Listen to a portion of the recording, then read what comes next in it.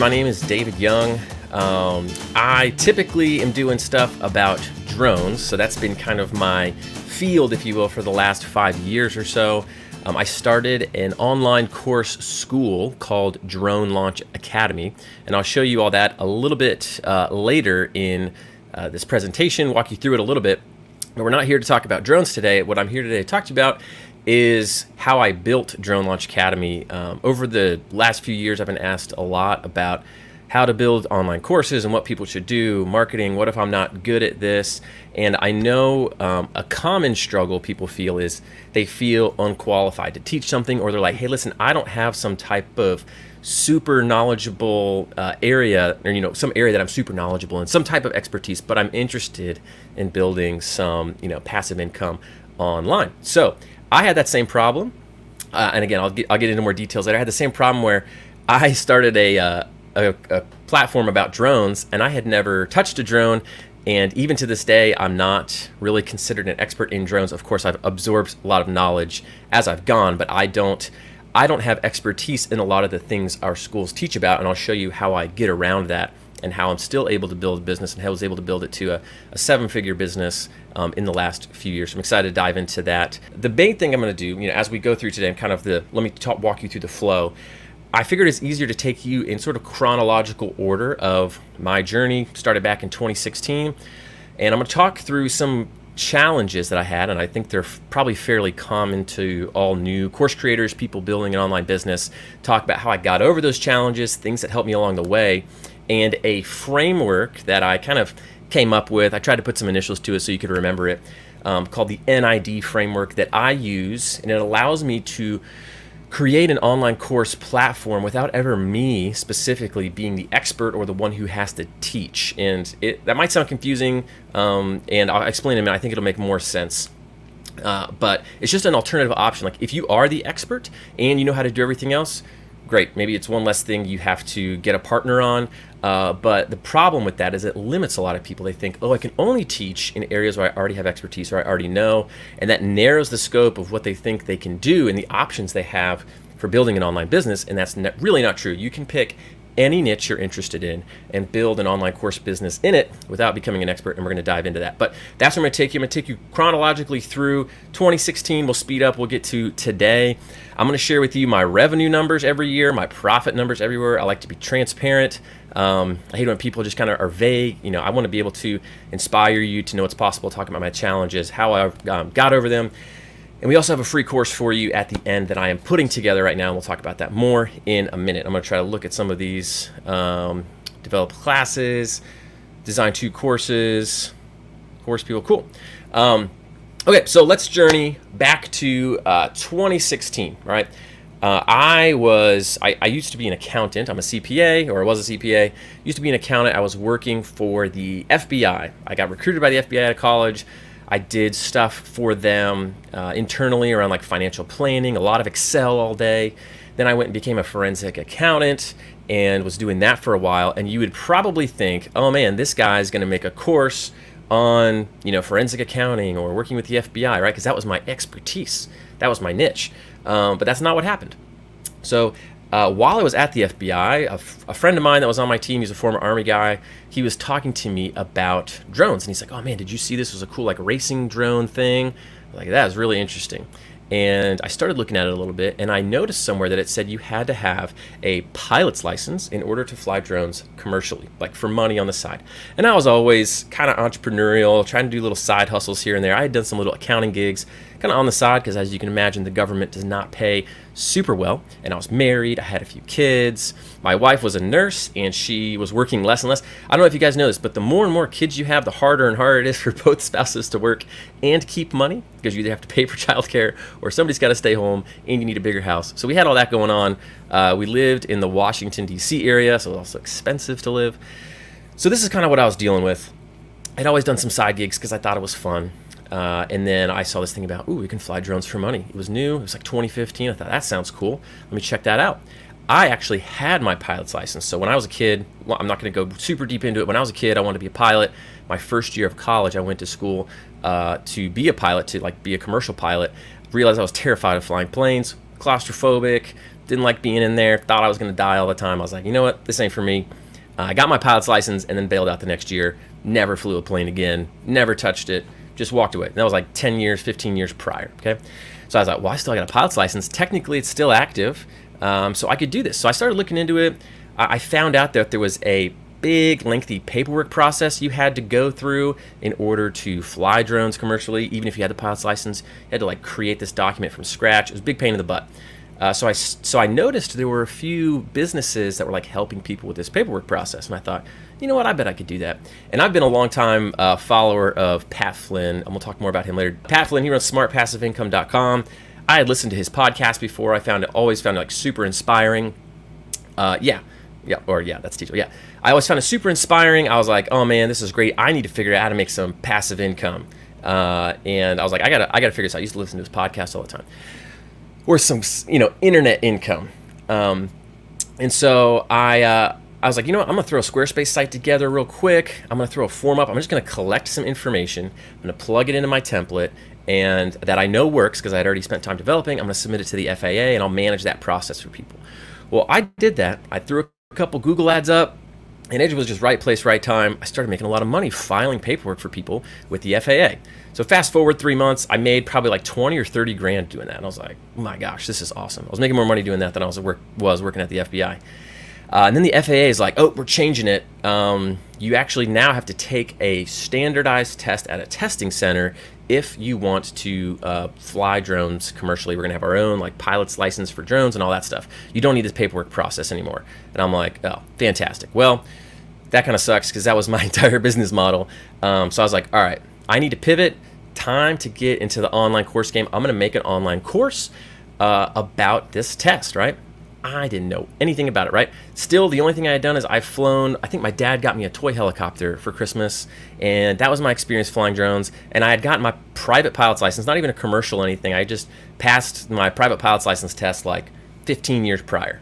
That was it. That was my only expertise in the area, in the niche, was flying a toy helicopter, and having been a pilot, I had the bare minimum hours, flight hours you needed to get a pilot's license, and that's it. I flew one time after I got my pilot's license, never touched the plane again. So it wasn't like I was this pro pilot guy. So I was like, all right, let's do this. I had no idea what I was doing. I was like Googling stuff. I was trying to figure out what course platform to put it on. I didn't even know what a course platform was. I went to like Upwork and was like, hey, can somebody help me build this online course? And I got a bunch of these people being like, I can build you out like a PowerPoint course and it's going to cost like 50 grand. And I'm like, no, this is not what I'm looking for. I couldn't figure out what exactly I was looking for and trying to do. And honestly, this is actually when I stumbled across Teachable. This was 2016. And I was like, oh, this looks like what I could use. And I realized you like put videos up. So I started kind of figuring it out. And then my problems were, I don't have any credibility in this space, right? I'm not anybody, right? So I could try to make this course, this like prep course, but like who's gonna take it? Is it gonna work? I don't know. I just knew there's a lot of demand kind of in this area. It was a growing area.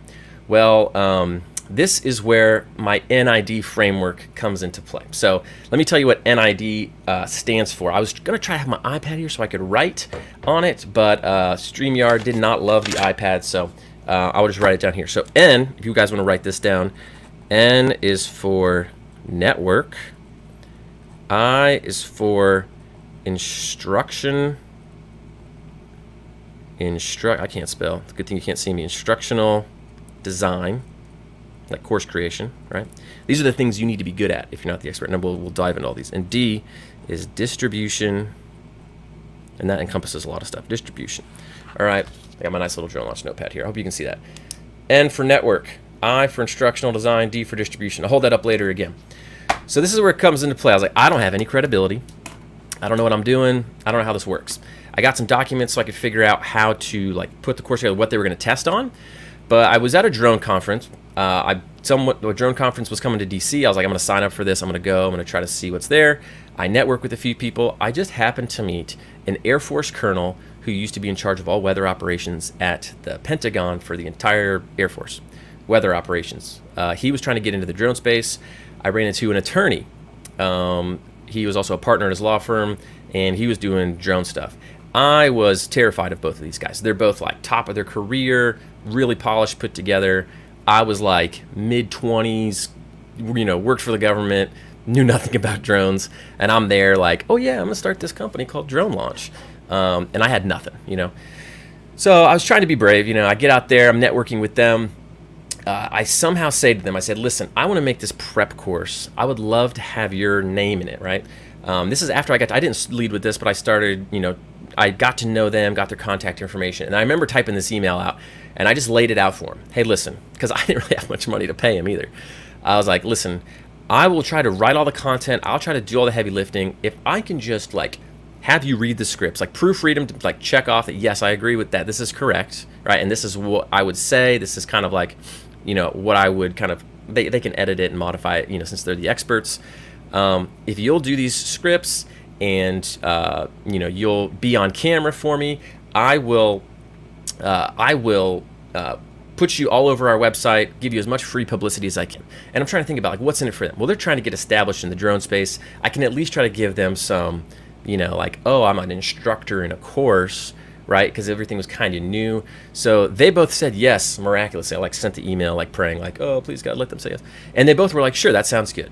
So I had to do the heavy lifting of trying to put it all together. I'm like researching stuff online like crazy, trying to find different FAA publications. Well, I get kind of like a rough outline and kind of some rough content together. We film it. I think it's pretty decent.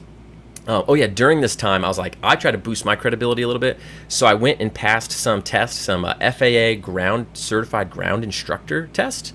I bought a prep course. I studied for it. I took that test. I barely passed, just so I could slap that on my name to like, again, be a little bit more credible. But again, that had nothing to do with drones. It was just about like actual pilot stuff. So I get that, and we teach this course. I spend 6 months filming it in my basement.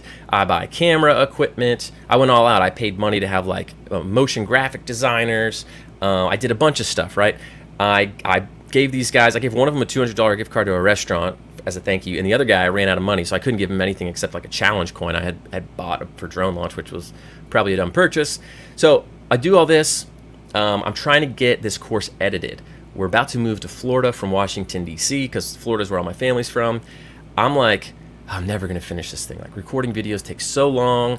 I'm bad at editing. I found somebody to do the editing, but then I'm like paying him. And then I kind of like ran out of money.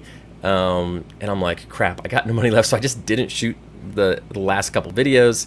And this test was being released soon, and I really wanted to try to get it, out there as soon as the test was released. So there was another guy in the space who was doing stuff. He launched a similar course around the same time, and he had a bunch of people sign up for his. He was selling it for like $300 a pop, and he had 1,000 people sign up. And I was like, holy crap, this guy just made $300,000. I'm like, I'm gonna launch mine, and I'm gonna be a bazillionaire. I for real thought this. I gave away a drone in order to get an email list together. So I gave away a drone, I got an email list, and of like 5,000 people. Apparently 1,000 of them were like spam accounts, so I really had 4,000 real people. I was like, here's my plan. I'm gonna get an email list. I got 4,000 people on here. I'm gonna email them. Half of them are gonna open. I don't know. Do you guys have any experience with email lists and email marketing? Tell me in the chat, because you'll know that is an absolutely ridiculous number that will never happen for the most part. These guys don't know who I am. I've never emailed them before, but I'm going to email them. 50% of the people are going to open, and 50% of the people are going to buy. So that's going to be my 1,000, sales, and I'm going to be crushing it, right? So I draft up my email. Some guy that was knew about what I was doing, he had a little bit more knowledge than me in marketing. He's like, David, I don't know if I would just like hit him trying to sell him something like on the very first email because they don't know who you are and all this stuff. And I'm like, nah, it's fine. It's fine. So I send out this email basically saying, hey, here's who I am. Here's this prep course. Buy my prep course. And that's about it. And it was pretty short. And I thought, all right, here we go. I remember sending the email, going to work at the FBI in Lake. There's like a little really tiny FBI office in Lakeland that I was still working at. And I was just waiting for that cash register to ring, man. I was just letting it. I was like, here we go, guys. It's gonna roll in. I remember like texting my friend, just sent the email, man. I'm about to be rich. And absolutely nothing happened. Like if I could do the cricket noise right now, or like the wah, wah, wah, I would do that. It was a disaster. Nobody bought anything. I think I made 2 sales, like 2 sales, and it was for $99 each. So I had spent probably $20,000 to $30,000 developing this course, and I launched it, and it was like 2 sales for $99 each. And I was like super demoralized. I was probably depressed for like 2 months, or 2 weeks, maybe 2 or 3 weeks. I was like, oh, I was so bummed. I was like, what do I need to do? And I was like, all right, I need to learn how to do branding, how to do marketing. I felt like the course was pretty good. And this is when I realized, and again, if you're gonna write stuff down or write this down, you can have incredible content, right? I had good experts, I had good content, I felt like it was really good, but if you don't have the other stuff, so we're talking about NID, right? You need a network. So I got the network, got the people to do it for me, like to appear in it for me with credibility. Instructional design, course creation. The course was fairly easy to put together order-wise and outcomes-wise because it's just helping them pass a test. So I already kind of had an outline. That becomes a lot more difficult when you're designing a course with kind of an undefined goal, right? You're not helping them pass a test, but you're helping them achieve some other objective. And then D is distribution. That's like your marketing, like your distribution channels, how you're going to sell it, like marketing, distribution. And that's where I sucked. That's where I had no experience. I did terrible. So I was like, what do I do? I was really bummed. I started, trying to think of all these different options, all these different angles I could take, who would buy it.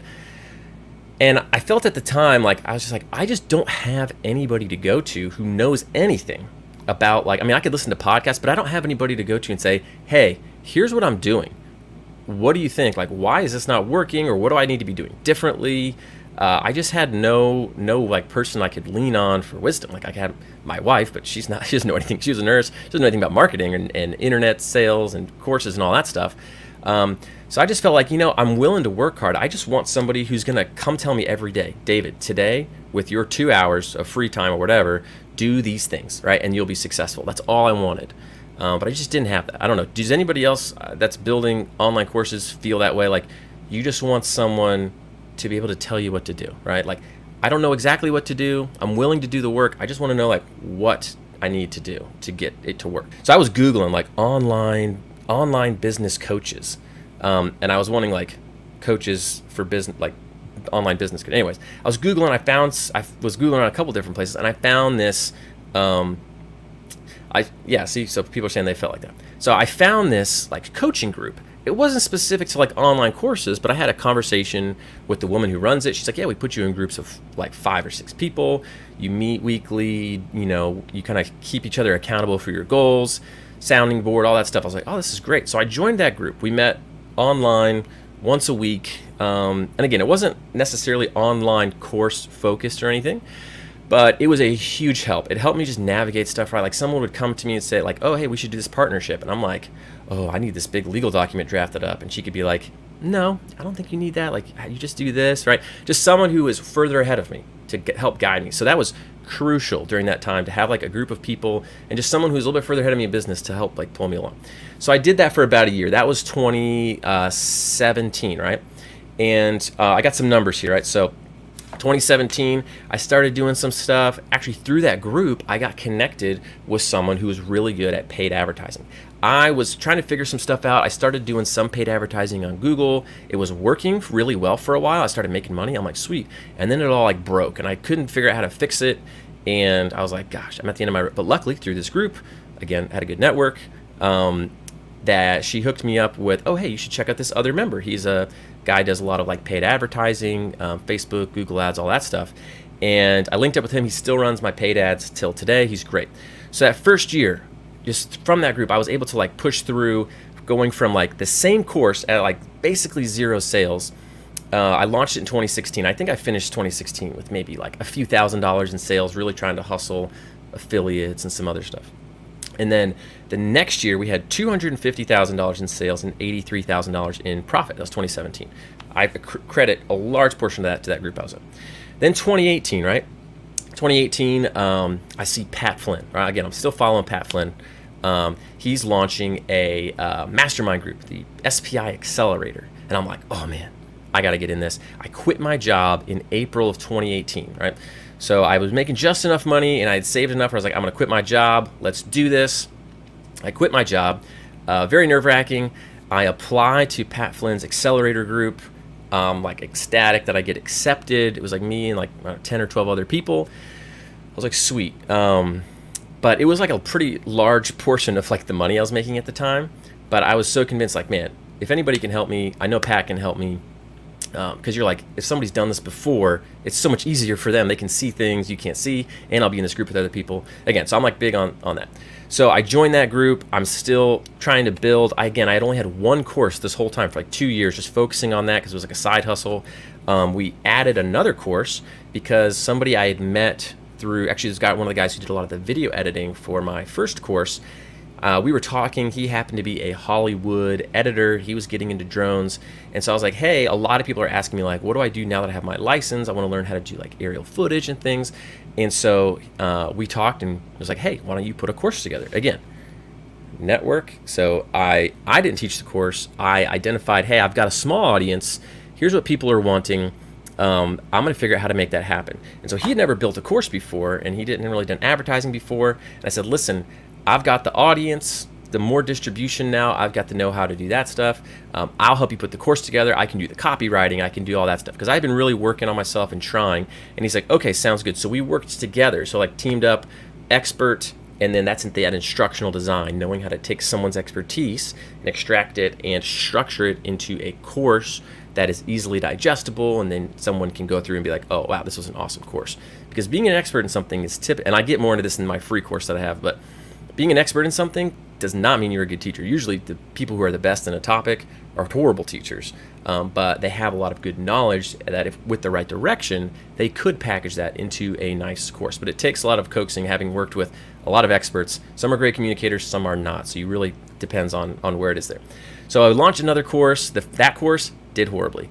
Like a really high refund rate. People were not happy with it. So I had to be like, hey, listen, we got to go back to the drawing board. So scrapped that course. Got some feedback, expanded the course, redid it all, and now that one's like our second highest selling course ever. I think total for Drone Launch Academy, we've done a little over $4.5 million in revenue over the life of the school, and that one's done over $1 million. That next one we added, right? So yes, we did that. I joined Pat Flynn's group.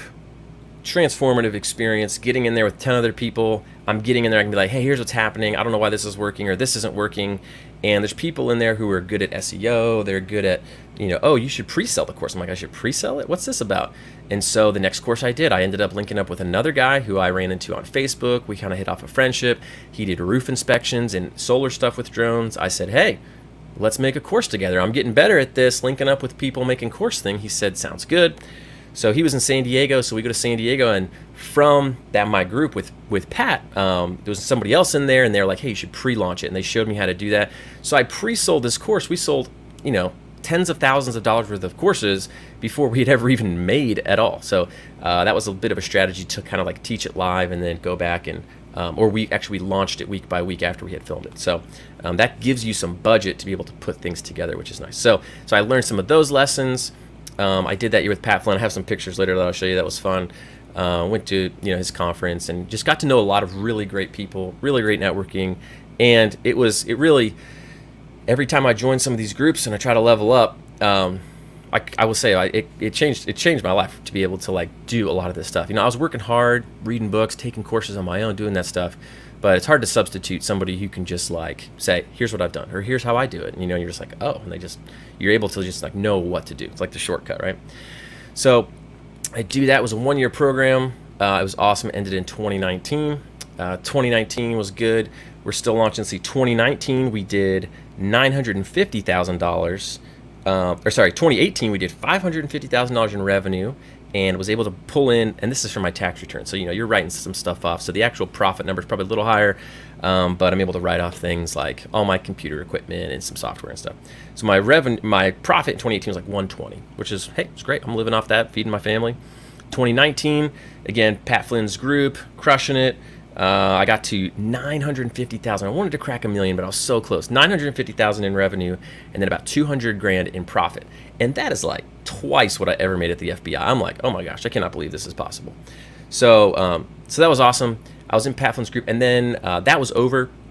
Ended up joining another mastermind group after that one, like coaching group, which was good, but that one was like 30 people. It was really hard to like develop relationships in that same kind of bond and direction, but I did get a lot of good direction from the person who was like leading the group. I had a couple issues with partners and stuff that came up, and he was able to walk me through that and a little bit, kind of bring some external wisdom in. So that was really helpful. But we were launching more courses. So at this time we had, I'm going to pull up my screen. I'm going to go to Drone Launch Academy and show you guys what we've got here. So you can kind of visualize it, right? I'm going to go to our courses page.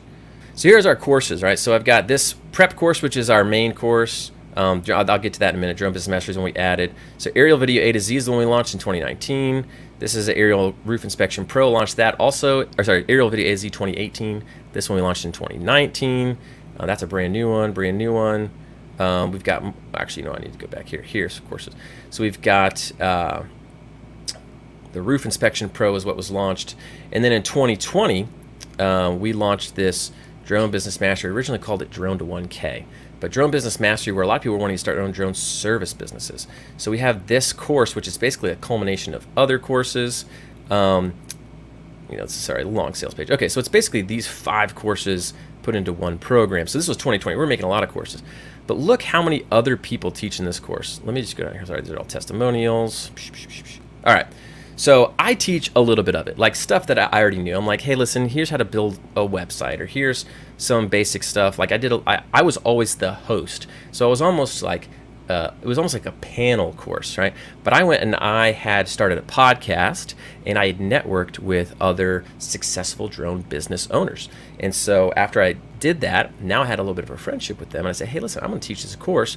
Would you be willing to contribute to it? And they're like, sure. So then I get this guy, he's a 6-figure drone business owner. This was an SEO person I knew.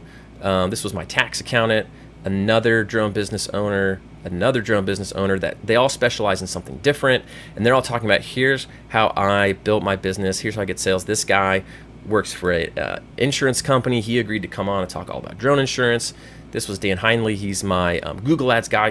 Created a whole module on Google Ads for drone businesses. So as you can see, like the majority of this was taught by other people. I was able to, again, leverage that network, leverage knowing how to put courses together and having the audience to where I could bring them in. And of course I paid them, and they got, depending on what type of involvement they have, depends on how much they get paid and how that is structured. Again, I'll go into more in that free course.